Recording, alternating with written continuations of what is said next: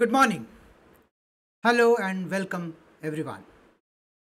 In today's world where digital ecosystems are expanding faster than ever, security can no longer be a afterthought. It must be engineered, built in, not bolted on. I am thrilled to invite you to a comprehensive 12-part video series on security architecture and engineering, a foundational and advanced exploration that bridges theory, practice, and governance. Whether you are a student beginning your journey or a cybersecurity practitioner refining your craft, or a compliance professional aligning systems to regulatory mandate, this series has been thoughtfully created for you. In phase 1, we set the groundwork with core concepts. We unpack security models like Bell-LaPadula, Biba, Clark-Wilson. We understand system architecture and its principles, including the trusted computing base and the reference monitors. We'll explore preventive, detective, and corrective controls, evaluate systems through common criteria, TCSEC and ITSEC, and dwell into cryptographic design and secure system components like hardware, firmware, and softwares. That's phase 1. In phase 2, we move into deep technical exploration. Here, we explore security design principles like defense in depth, least privilege, and fail secure. You learn about enterprise architecture frameworks such as SABSA, TOGAF, and ZACMAN.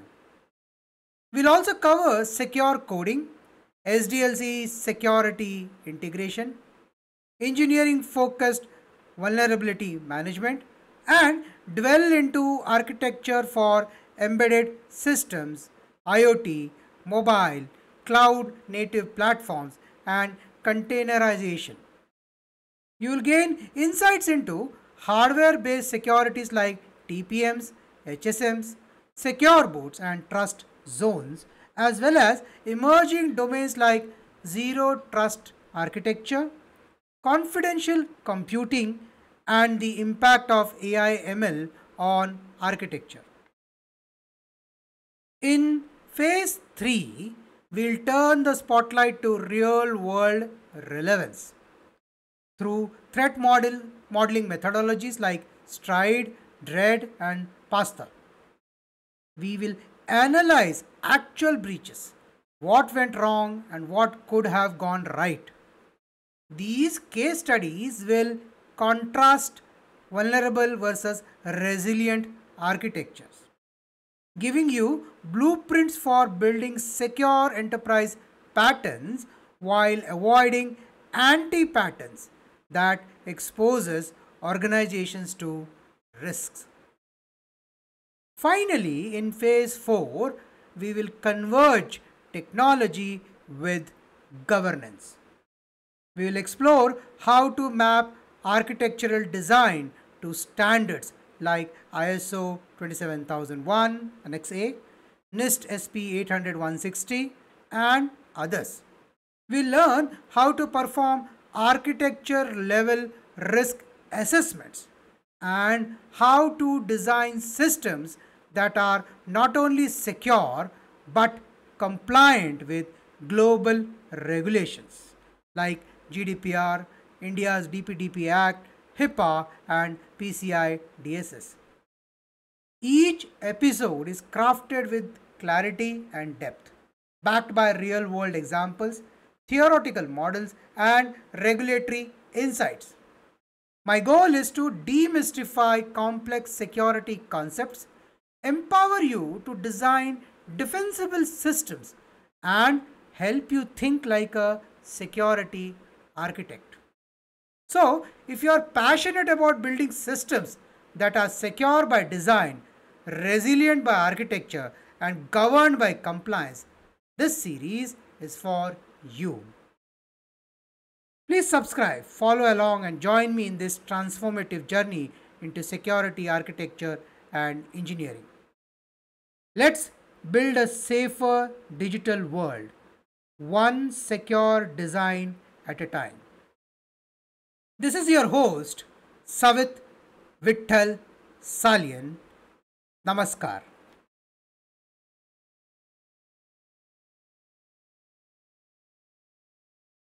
Security Architecture and Engineering Part 2. Trusted Computing Concepts. Trusted computing concepts have 5 distinct areas: Trusted Computing Base, TCB, Security Perimeter, Security Kernel and Reference Monitor, State Machine Model, Assurance Levels and Protection Mechanism. Trusted Computing Concept. These concepts relates to building systems that can be trusted to behave securely. Let's look at with an example, with 2 examples. Starting off, the core part of a system responsible for enforcing security policies. If the TCP fails, the whole system security can be compromised. That's Trusted Computing Base or TCB. Example, let's take a theoretical example. In a secure operating system, the trusted computing base includes the kernel, which enforces access control, the authentication module, which is like login services, the file access control that checks the permission, and audit logging system that tracks user actions. These components are trusted because if any one of them fail or is compromised, the security of the entire system could be at risk. Thus, the TCP is the minimum set of components that must work correctly for the system to remain secure. Let's look at a real world example. We take here the SE Linux.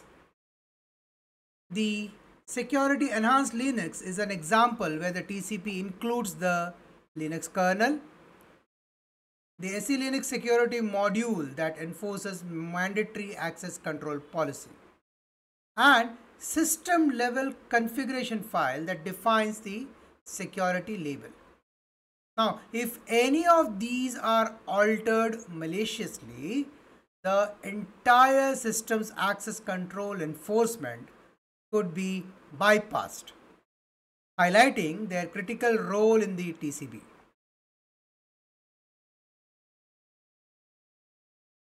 Security perimeter is the boundary around the system where the TCP and its protection mechanisms are enforced.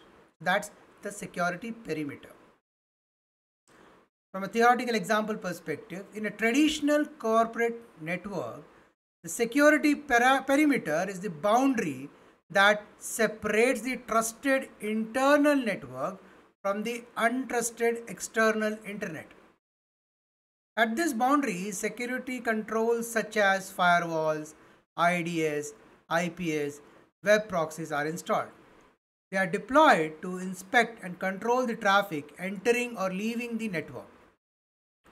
Inside the perimeter, users and systems are considered trusted. Outside, they are untrusted. This is a classic castle and moat model. If you look at from a real world perspective, if you take the cloud and the modern environment, in a cloud computing, the traditional perimeter has become blurred. Organizations now use a virtual security perimeter through cloud firewall, virtual private cloud, zero trust principles, wherein we treat every request as coming from outside, micro segmentation to create smaller internal perimeters. For example, in a multi-tiered web application hosted on AWS, the web server tier might sit in a public subnet with firewall rules. The application and the database tiers are placed in private subnets behind additional controls, thus creating multiple layered perimeters.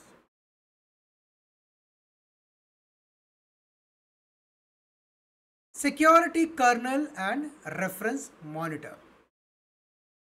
The security kernel is the part of the TCP that enforces access control. The reference monitor is a concept that ensures every access request is checked, always invoked, and tamper-proof. Example, imagine an operating system where every time a user or a program tries to open a file or access a memory or communicate with other process, a central component checks who is making the request, what they are trying to do, whether they are allowed to do it, of course based on a policy. This component is the reference monitor, a concept that enforces access control. The security kernel is the software and the hardware implementation of this concept. It must be tamper-proof, always invoked, and small enough to be tested and verified. So, every access goes through the security kernel, which enforces the rules defined by the reference monitor.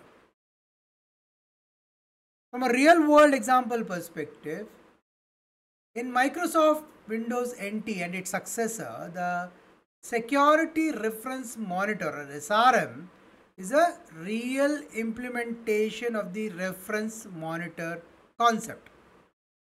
It enforces access control policies, evaluates access tokens against security descriptors, and decides whether to allow or deny the access. It is implemented within the Windows kernel, effectively forming the security kernel. This thus ensures that every access request goes through the SRM, fulfilling the reference monitor properties.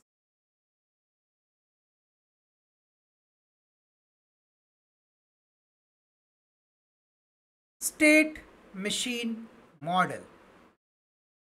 It's a way to describe system behavior, thus ensuring the system only moves from one secure state to another.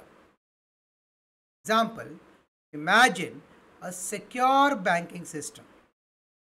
It can be in one of the several states such as logged out or logged in, or logged in as a regular user or logged in as an admin user, or it could be a session expired state. Each state defines exactly what actions are allowed. For instance, in the logged out state, no account data can be viewed. In logged in state, only specific actions are permitted based on the user role. The system only moves to a new state like logged in after validating the credential. This is the state machine model.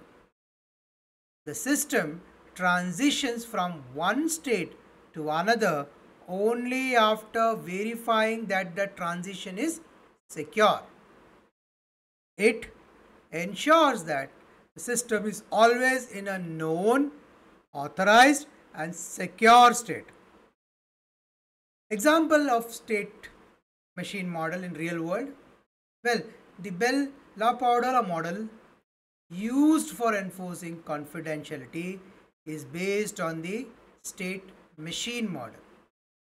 Each access request transitions the system to a new state. If a user reads a document, the system moves to a new state reflecting that action. The Bell-LaPadula ensures that this new state preserves confidentiality. For example, a user cannot read data above their clearance level. Each state is secure and transitions between states are strictly controlled to prevent data leaks. Assurance levels and protection mechanism. Assurance is confidence that a system will act securely. Protection mechanisms like encryption, access control, and login help enforce this.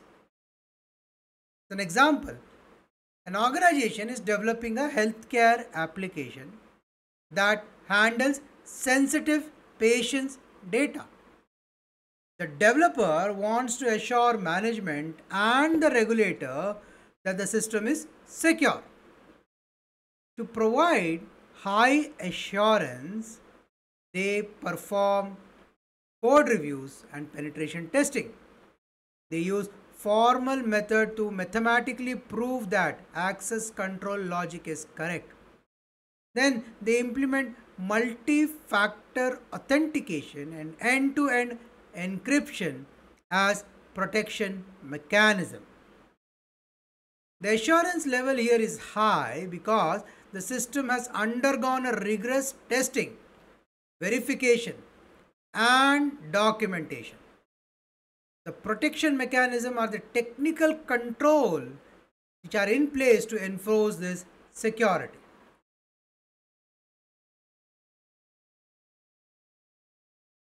Let's now look at real world example. Common criteria.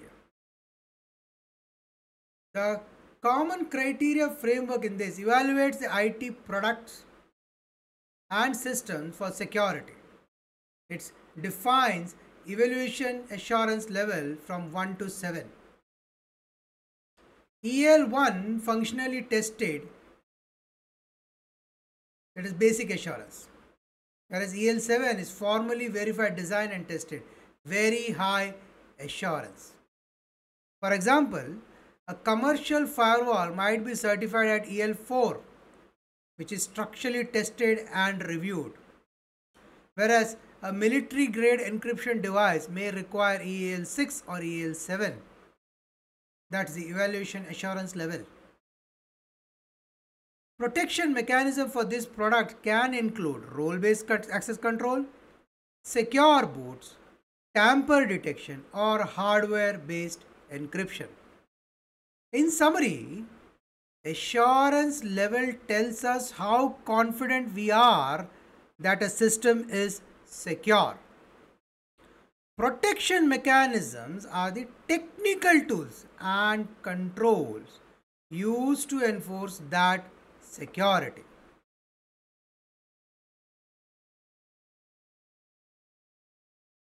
With this, we have come to the end of part 2.